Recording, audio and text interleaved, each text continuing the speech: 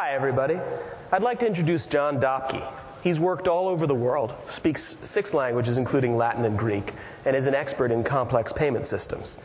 He's authored papers on software process modeling for the ACM, and now he's the product manager for Adaptive Payments.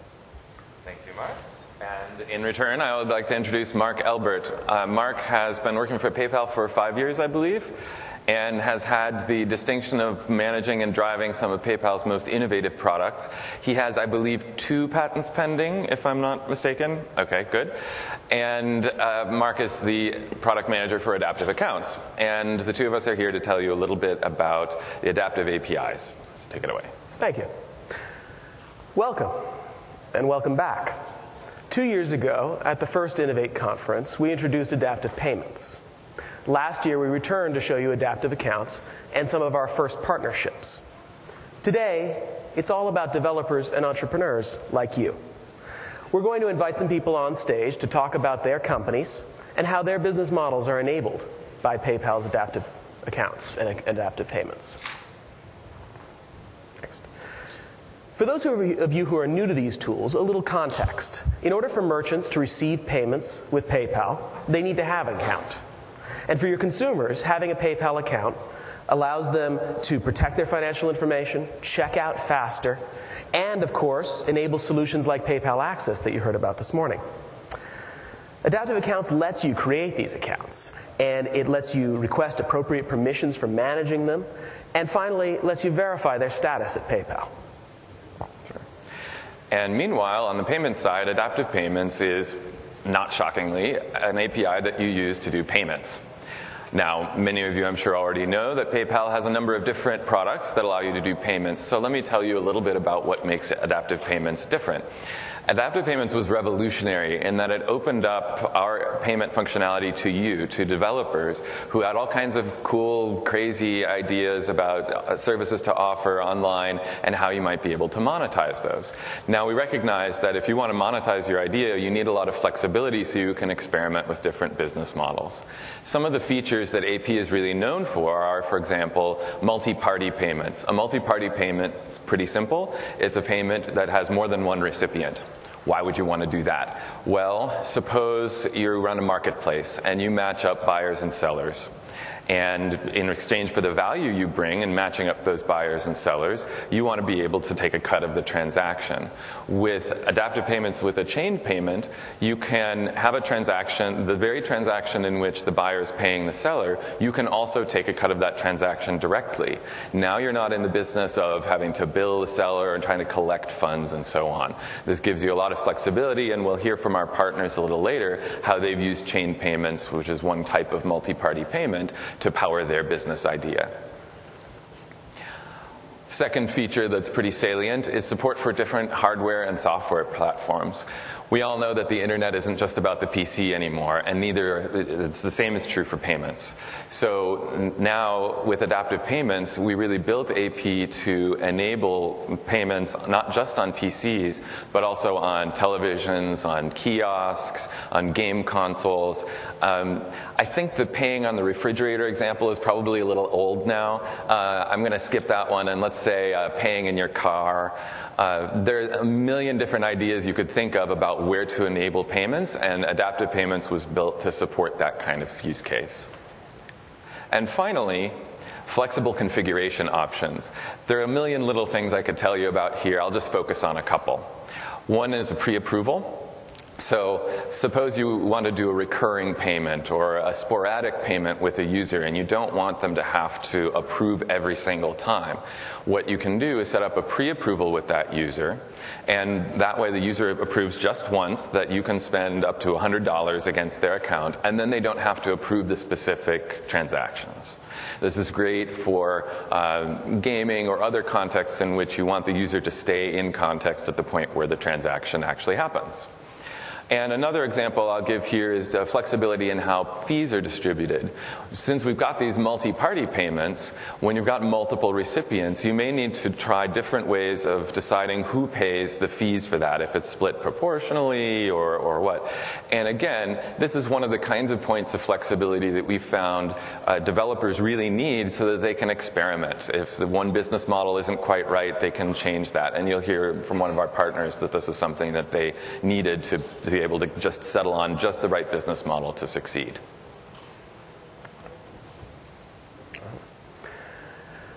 Adaptive's embedded flows make it unique among PayPal solutions. They let your customers access PayPal at your site, keeping your customers where they belong. Adaptive Payments offers fast and simple checkout directly within your site in a Lightbox. And Adaptive Accounts offers the same experience in a mini browser, allowing them to open accounts on your website and never leave your flow. Your customers will never have to leave your site and fall down a rabbit hole somewhere at PayPal. Great. Right. So, as Mark mentioned, we introduced Adaptive Payments a couple of years ago and Adaptive Accounts last year. I wanted to give you just a broad idea of who's using this. I will not read every bullet on that slide, I promise you. But it's been really heartening to see all the different people who've picked up Adaptive Payments and Adaptive Accounts and done really cool things with them. I've already talked a little bit about the marketplace idea. There's a number of marketplaces who use some of the features in AP. There's a number of non-retail kinds of use cases like payouts, also things like digital goods can use adaptive payments. Financial institutions actually have really interesting and unique needs for both for creating accounts and for executing different kinds of payments, and we've seen some really interesting use of that with financial institutions. Hardware, software platforms I've talked about, and mobile as well. PayPal has a number of products that are designated specifically for mobile, but often in order to create a full solution for mobile, it's not just the payment piece. It often involves creating the account, and Adaptive Accounts winds up being a key piece of that. So it's a really broad kind of range of things that we've seen. And ultimately, again, we've built this in a way that's supposed to be flexible to handle all those use cases and more for innovators, right? For people who have their own idea of what they want to do, and they need the flexibility to be able to experiment so they get it just right.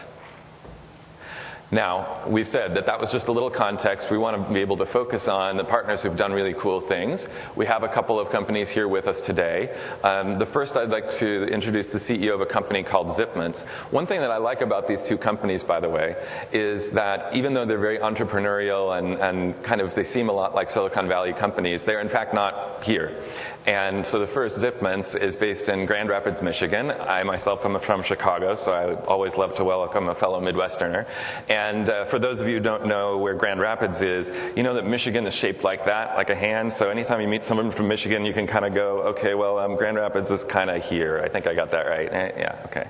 So without further ado, let's welcome Garrick Pohl, who's the CEO and President of Zipments.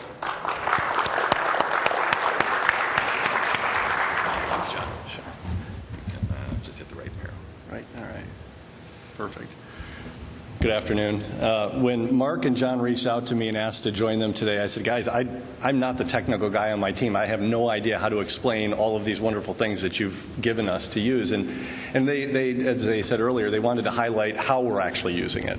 And so as I started to think about that, I quickly told them that at the end of the day, what I really was drawn to with PayPal is options. And as any startup knows, you go into any project and you really don't know what you're trying to accomplish sometimes, so you need options. And that's one of the things that I absolutely love about AA and AP, and I hope to, I guess, leave you with that message today. I would imagine that the majority of us in this room are either involved in a new project or, like me, in a new company.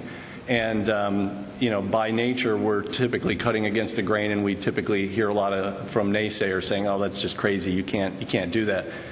How gratifying it was this morning to listen to the keynote address and realize that I'm not alone in my fight. I've got an entire ecosystem of partnerships and tools available that I think are really going to help Zipments take off in the next couple of years. So hopefully the rest of you kind of left that keynote address feeling the same way. And again, that's one of the reasons why we work with PayPal, because it provides us options, but it also provides us partnerships and tools that we're going to need as we scale our business. Where do I aim this at, John? There we go. See, I told you I'm not a technical guy. So, the problem that we are tackling is, again, a little repetitive from the keynote address, which is what really energized me today when I hear some of the leaders in the industry talking about the pain points they're addressing. And I'm saying, boy, we're doing the same thing in Grand Rapids, Michigan. It's amazing. 15 years have gone by since the retailers first put on some sort of online marketplace presence. And 15 years later, just this past holiday season in 2010, was the first time that we actually saw major retailers promoting the idea of buying items online and picking up the same day in their brick and mortar stores. And that's great. That's perfect timing for companies like Zipmans, because what we're trying to do is provide you the same gratification that you get when you're shopping brick and mortar, but the same convenience that you get when you're shopping online. And so that's what we're all about. As I mentioned, a lot of times we'll hear from naysayers who will say, what are you trying to accomplish here? Like many of you, I don't see the world as it is. I see it as it should be. And so the problems that we're trying to solve are not necessarily to address the world today, but the world that we'd like to create for tomorrow. And I look at some of these examples here and I think to myself, how crazy is it that we all go to Walgreens to get medicine when we're sick? I mean, who wants to hang out with sick people at the store? I mean, I'd much rather send somebody healthy to get my medicine and let me stay at home and recuperate. When I think about shopping experience in general, I mean, everywhere across the country we have acres and acres of asphalt surrounding these stores. Why? Because we all show up to the store to pick up items and then we all go back to our homes or our offices with those items. Why can't just a few of us get those items so the rest of us can go about our day? Think about the environmental benefits of being able to reduce the footprint of those parking lots, or the transportation, the environmental impact of us all driving to those locations. So I kind of see the world maybe a little bit differently, and again, I'm excited to hear that from the leaders of the industry, they see the same things. So what is this all about? So obviously we have some pain points here. We want immediacy, we want convenience, and what Zipmans is really designed to do is to provide that through kind of a crowdsourcing delivery model. And so what we're doing in Grand Rapids, Michigan, we also have some presence in LA, Chicago, New York, and we're expanding, is to find folks who are willing to provide same-day delivery services from businesses to individuals who shop at those businesses. So this is just an example of one person who can make some pretty good money at a time when our economy is really struggling. Many of us are finding it difficult to find solid employment. Many of us are doing contract work. Many of us are starting our own businesses. And what Zipmans is really designed to do is provide those types of solutions to people who want to work on their own time, their own terms, and add value to our economy. So that's what we're all about, and we're seeing some really good traction. Where we need to really go is to tie in better with a lot of the retailers where we know the shopping experience starts. So again, looking at some of the things that are coming out, we're excited to be a part of this entire ecosystem. As John said earlier, we're kind of a transaction-based model too. We get a little bit on a transaction, so we need a lot of transactions. This is just a quick overview of how it works. Essentially, if I'm someone who wants to buy something from a retailer, and this could be a big box retailer, this could be your local mom and pop store. I shoot out an assignment to the Zipmans marketplace, and through a competitive bidding process, I'm guaranteed to get a very low cost for items that I need delivered. I use it all the time. In fact, my deliveries don't always go to home or the office. Sometimes on a Saturday afternoon, they go to the soccer field because that's where I am watching my kids play. So if I need groceries delivered, guess what? They go to the soccer field. And so using adaptive payments has been very helpful for us in doing some of those chain and split transactions that John and Mark talked about. I'm just going to walk very quickly through why we chose PayPal. First of all, as John said earlier, when we started out, we really didn't even know what was our price points, who's going to be interested in this, and so we didn't know, are these transactions $2, $10, anything in between? So we love the flexibility of the micropayment versus standard payment options. It allows us to continue to explore and experiment with what exactly our revenue model is. Secondly, it provides a level of verification for our couriers. All of our couriers have to have verified PayPal accounts. It's just one layer to verify who these couriers are, and it's been very helpful in making sure that we've got quality couriers in the marketplace. It's a great solution for delayed chain payment. So the way it works is after the job is done, 24 hours go by. There's a kind of a grace period to make sure that these transactions went through smoothly, and then the courier receives their money. The couriers love that because a typical courier is on like a two-week or 4-week invoicing process. So to get their money 24 hours later is great. One of the things I mentioned to Mark and John, again, this is through our experimentation, we love the ability to shift our fees. So originally we had the couriers bear their own PayPal fees. And over time we realized actually our couriers are really good at not just delivering items, but actually purchasing the items on the consumer's behalf and then getting reimbursed through PayPal. So we didn't want them to have to carry the heavy burden of fees on items that they're not purchasing for themselves. So we've taken those fees off of their shoulders and put it on ours, but it was an adjustment that we were able to make on the fly, which is great. Smooth transition during the registration process. As many of you know, the last thing you want is any sort of abandonment rate when you're trying to sign up users. And so one of the things that's great about the adaptive payment process is it's very smooth. It allows us to elegantly go between our portals and PayPal and back again. We love that.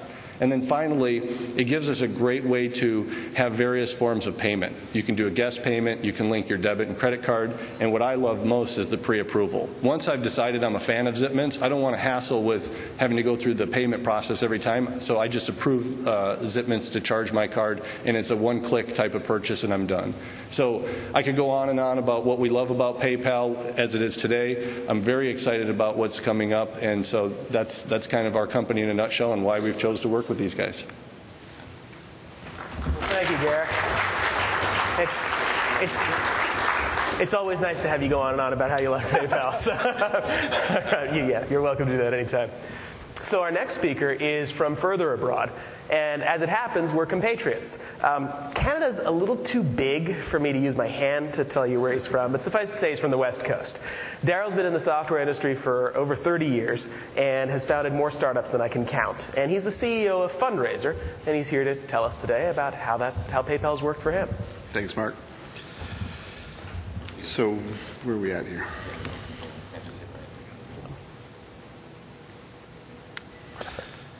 So I'm Daryl Hatton. I'm founder and CEO of Fundraiser. Fundraiser is an innovative application for using social media to help raise money for local, individual, or group causes. A long time ago, when you used to raise money, you'd go out to your community and you'd pass around a hat saying, hey, help us out. We're trying to raise money for this type of cause. Because our communities were where we hung out, the marketplace, the school, the church, etc. Now what we're doing is our communities are moving online to social media. And so we created Fundraiser as a way of passing your hat using social media to reach out to your online community and collect the money for the causes that you need. Now, most people think of fundraising as charities and political campaigns.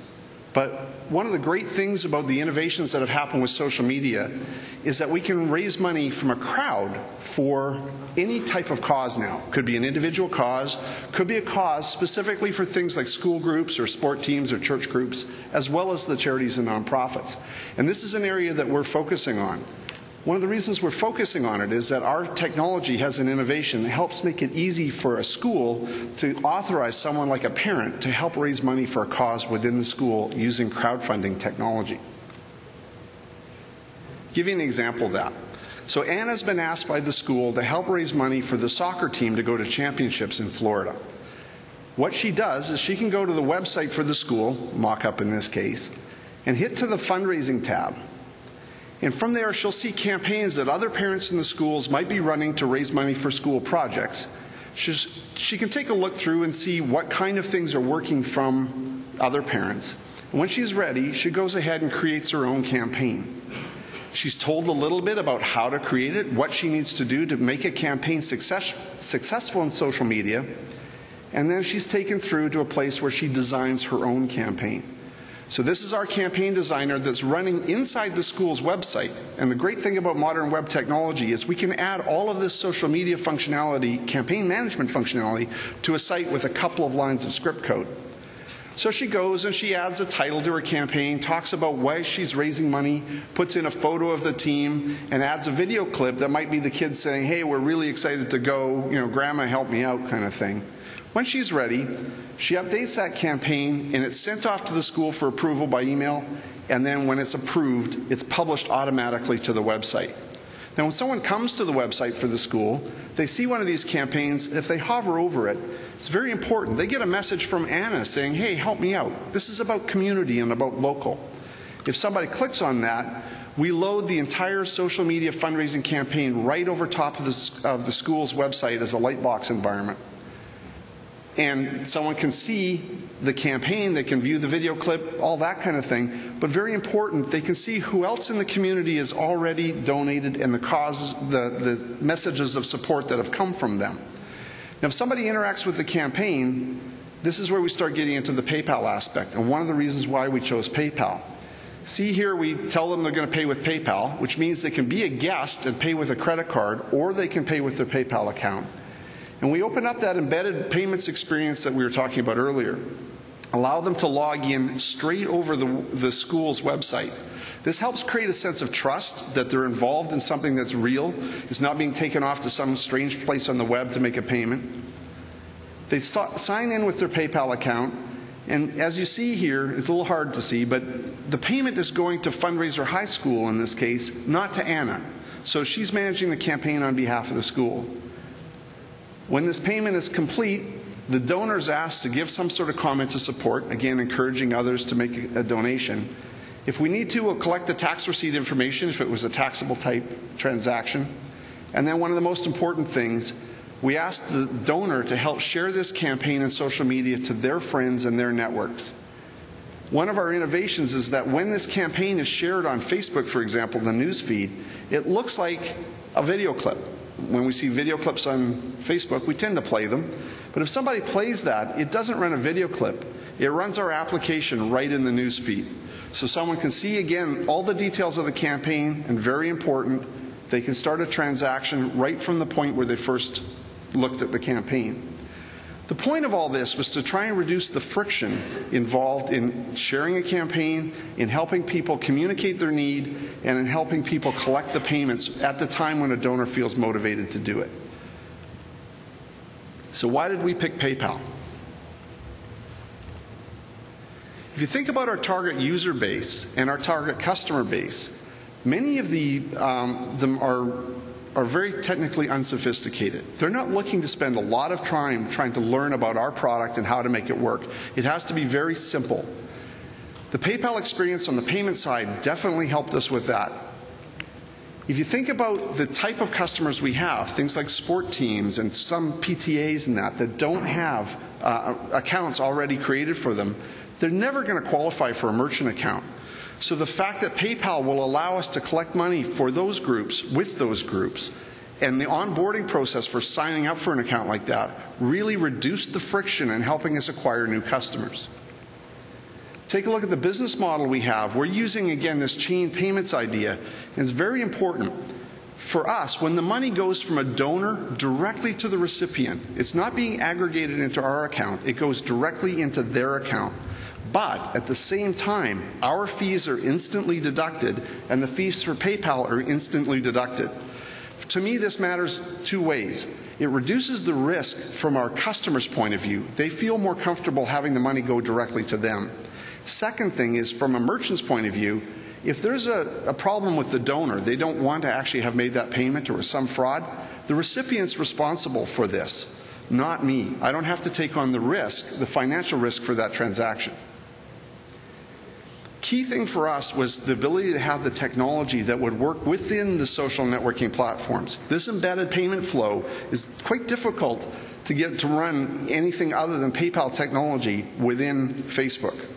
So it was key that to have this market opportunity, we had to have technology that would run inside the Facebook environment. And as a partner, fundraising is a global activity. Our customers need to do this all over the world. We were looking for one partner that would let us transact in almost any of the Western countries. Almost from the day we launched, we had customers coming on board unsolicited from the UK, from Western Europe, from Australia and New Zealand. So a great way to reach out to a global market almost instantly on launch. You heard today in the keynote about how much the pace of innovation is picking up. And that's very important to us as well in our industry. Both the crowdfunding side is very innovative and the payments industry side. We needed a partner that could keep up with this, but wasn't just a point solution. Customers needed to feel comfortable that they were dealing with something that had some stability. All the cool tech doesn't necessarily help when you have a somewhat reluctant base of transactors. We needed something that was available across traditional web, social web, and mobile web, and that's available through PayPal. And as a startup, I think you're all aware of this, we're all small, we don't have a ton of technical resources. It was incredibly important that this was easy to do.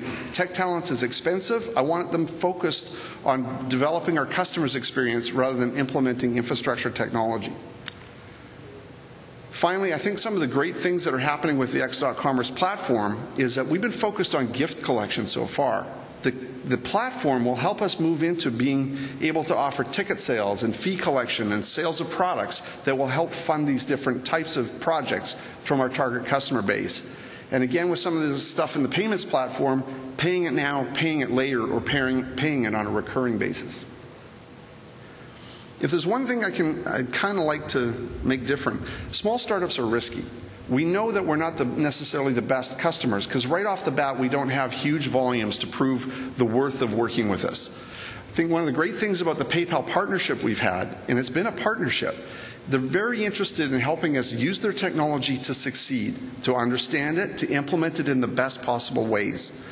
And this has really helped us build our business and help go through some of the changes we've had to do as we go along through this business. I said earlier, options. There's tons of options in this partnership, so I highly recommend it. So if you like, check out Fundraiser, fundraiser.com, and I'll be here for questions after. Thanks.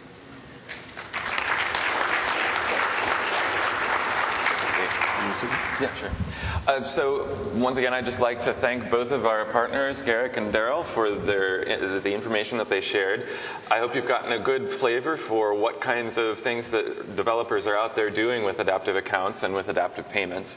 And at this time, I'd like to open it up for any questions you may have. I know that folks may have been tweeting questions to the #XPay hashtag, but if anyone has any questions, go for it. Yes?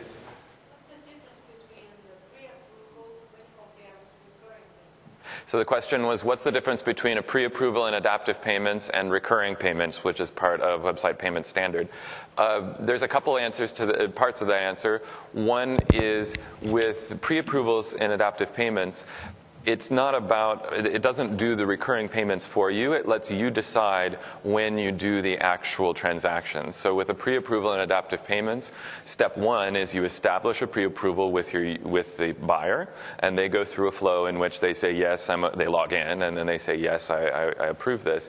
And then in the future, then you call back to PayPal when it's time to do the actual transactions against it. With recurring payments, it's great if you know you want to do this every single week, the same amount, whatever.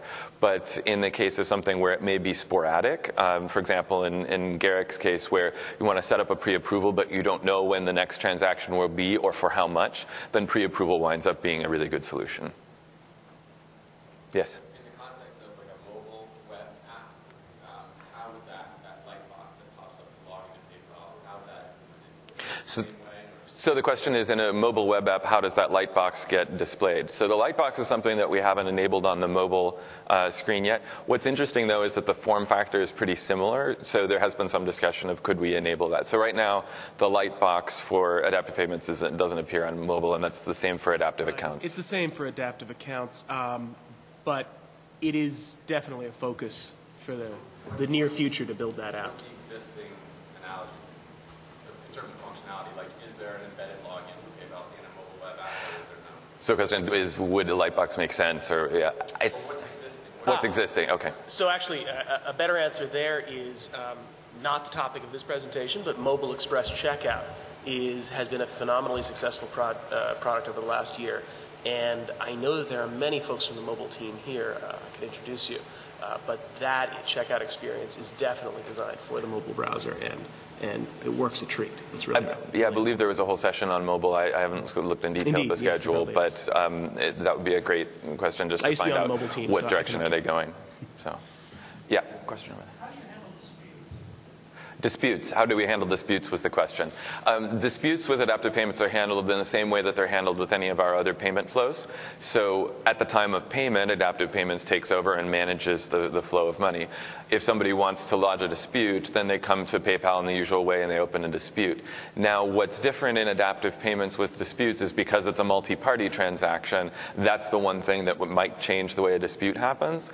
And the way that we've set it up, and this was based on a lot of feedback that we got from a number of our customers, was the dispute only governs the first, what we call a payment leg of a transaction. So in a chained payment, this is the type that both of these guys were talking about. You've got a sender who sends money to a primary recipient, and then some portion of that money goes on to a secondary recipient. If the buyer opens a dispute, that governs only the money that moved from the buyer to the primary recipient. Now, if the primary and the secondary want to work out whether that second leg needs to be rolled back in the case of a dispute or whatever, that would be up to them separately. So the primary person is the person delivering the goods or services, not the person... Not the marketplace or whatever. Typically, yes, although it's really up to the developer, and that choice actually has a few ramifications. So in a chain payment, what the buyer sees is they're paying the primary. They don't see what happens behind that. In some cases, because of that, what you want is for the courier, in Garrick's example, and the recipient of the donation to be the primary, because that's what you want the buyer to see. But sometimes you want a marketplace where the marketplace is the primary because the marketplace is trying to aggregate across multiple sellers, for example, or something like that. So there are use cases where you see the marketplace as the primary and then a seller or multiple sellers are the secondary. It just depends on what you're trying to do and what you want the buyer's experience to look like.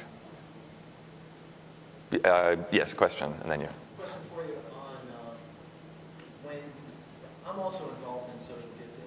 I'm also using adaptive payments. Sure. One of the things that I've noticed is that when I want to make, if I know your PayPal account and I want to give you a gift, Yep. money, PayPal does not charge a fee for that. Correct. They used to, but they don't anymore, right? Okay. Right. In adaptive payments, though, they do pay.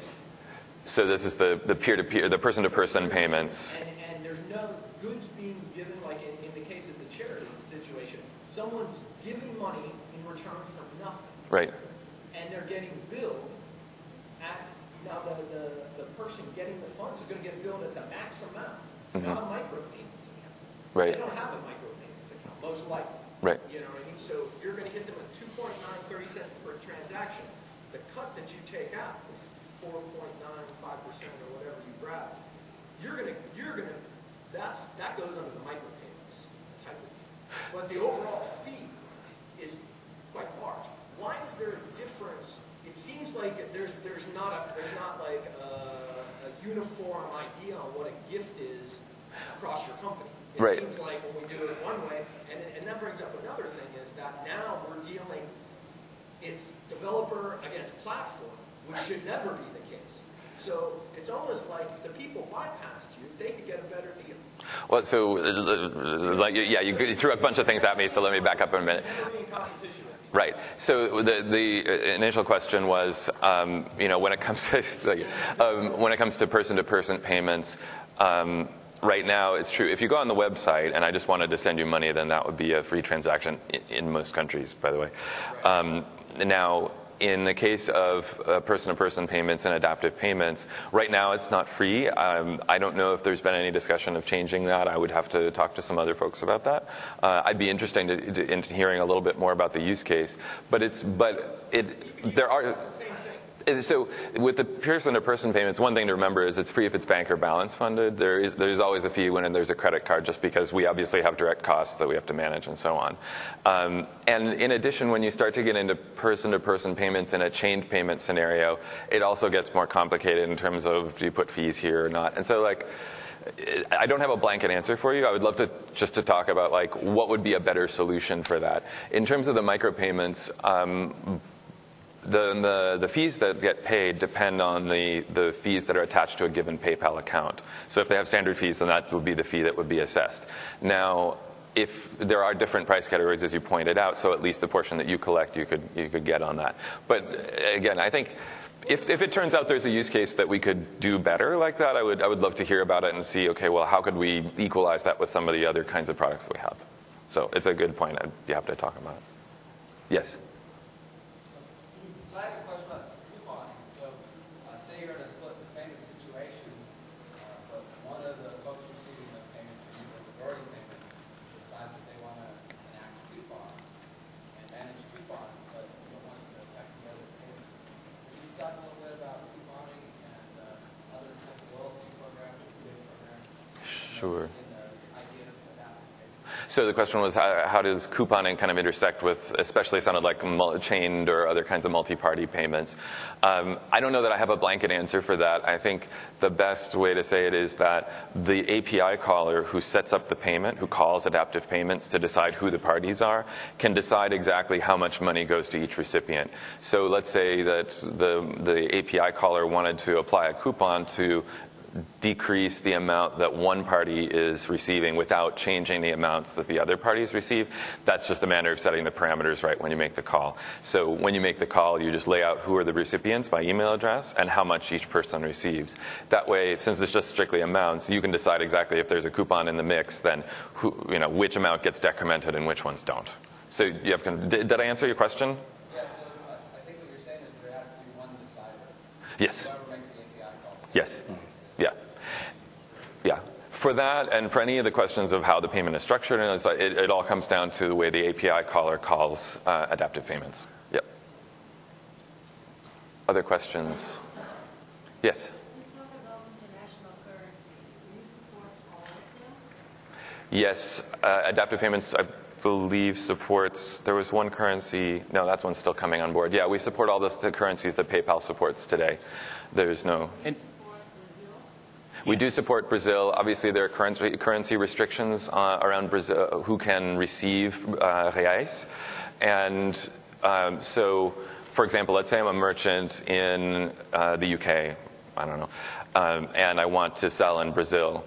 The merchant cannot receive reais directly, but as long as they're willing to have PayPal do a currency conversion as part of the transaction, then that transaction will go through. And so the customer will see that they're paying in reais, and it doesn't really matter that the seller would receive it in pounds or dollars or whatever they want. So, yeah. And that's pretty standard across all the PayPal products. The only twist with a multi-party payment is it has to be the same transaction for the whole transaction. So you can't have one leg that's being transacted in pounds and something else in a different currency. It has to be uniform. And to the broader question, PayPal supports nearly every country in the world and nearly every currency in the world. And we have an office in Brazil and are launching quite a number of interesting integrations and customers down there. Other questions, comments? Yes? Another question for Eric about what type of account you have, and also what was the process for getting it? Because I know a lot of aggregators or marketplaces that try to get PayPal accounts on all these internet access. So maybe someone from PayPal can also speak on how that is going down. Are you referring to as a courier, what type of PayPal account? Yeah, so what type of account they have to have and also you as I imagine you take a fee. Right. So in the case of both Zipments and the courier, it's a verified business account. So that's one of the things that we check for, and we were having conversations last night about that in terms of making sure through the registration process. I mean, in most cases, people who are coming to us to register as couriers already have PayPal accounts, but many of them haven't upgraded to a business account or a verified account. And so that's where we're always putting our focus, is making sure that there's no confusion there and that there's no drop off in registration, just because now this might be the first time they've been hit with the scenario where their PayPal account that they've been using for years is no longer sufficient. And it's worked out really well for us, but there's always things that we can do to make it a little bit easier. We look at it like it's one more thing to kind of move people towards a professional occupation versus just kind of an ad hoc, okay, I'll do this drop off one time. That's really not what we're trying to foster in our marketplace. And so, we kind of like some of these restrictions that we have. At a high level, just to answer that question further, there are three types of accounts at PayPal: personal, premier, and business. And the one that I guess, is the least capable is personal. Premier and business can both do nearly everything at PayPal. And this is mostly when it comes to receiving money. If you're going to be selling things, certain things aren't going to be possible with a personal account. And so if you want to set up access to use these APIs, you'll need a Premier or a business account in order to be able to use them. And there's a process for getting an API caller ID so that you can use these in a vetting process and so forth. And then for your customers, if they're receiving money, it's probably best to push them towards Premier or business as sellers. But certainly as consumers, any of those accounts are fine, and most likely they'll be personal customers. Yeah, and just to speak a little more on the whole vetting, one thing we didn't speak too much about is with both adaptive accounts and adaptive payments, we have a process of vetting in which if you want to develop an application using these APIs, you can do all your development on your own in the sandbox, and that's fine. When it comes time to go live, you need to have a PayPal business account, and then you just submit a form that's on x.com that explains what your application is about, what specific capabilities you need, and so on. We then go through a review process just to make sure. It's kind of like submitting an app to the App Store for Android or Apple, and we just do a simple review on that. We're a lot nicer than Apple is about that. And I didn't just say that, by the way. And then we'll give you an app ID. And then from then on, that app ID has the right permissions associated with the capabilities that you asked for. But you just need a PayPal business account in order to do that part of the process. So. Other questions? Comments? Jokes? Yes? When you use adaptive payments, do you need to have a new store with the merchant that's performing the adaptive payments? Do they need to store the credit card information? So the question was, when we use adaptive payments, does the merchant need to store the credit card number in case of a credit card payment? The answer is no. Adaptive payments, like any of our hosted flows, are fully PCI compliant, so you don't have to be. The issue here, for those who may not be familiar, is that according to the rules of Visa and MasterCard and so forth, anytime you're handling credit card numbers, you have to handle them in a very specific way. You have to encrypt them and store them in a database, and you have to get certified and audited and all this stuff. If you're using a hosted flow like adaptive accounts, and by hosted I mean that all of this information is changing hands on PayPal.com, then you don't worry about any of that. You don't get the credit card number. The buyer's information is shielded, and for the merchant, they don't have to worry about any of this PCI compliance business. So that's a big deal. You mind if I just follow up on that, John? That's one of the things. In my old business, we did go through PCI compliance, and then with this one, the first thing we said was, no, we're going to let PayPal handle that. And for anybody out there who thinks that that's kind of just a footnote in your plan, it's not. So never underestimate that. And after all, I mean, what we're all trying to do is get our products and services to market. We're not trying to create better payment solutions. And so I would just be a big advocate as you kind of look through the requirements there, not to just skip over PCI compliance and think it's something that you can handle. Let these guys handle it. They do a great job of it. Great. Yes, question here? Did you just say that anytime you handle credit card information, whether or not you store it, so you collect it and then put it into a pay-flow payment, and then don't store it, you have to go through a compliance?